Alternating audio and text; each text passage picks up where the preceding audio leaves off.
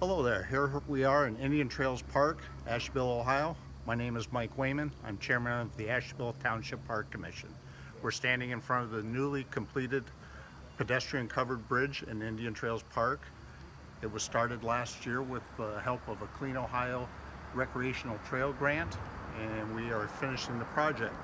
The bridge is over the Ashtabula Scenic River, and Indian Trails is 450 acres along 4 miles of the Ashtabula Scenic River.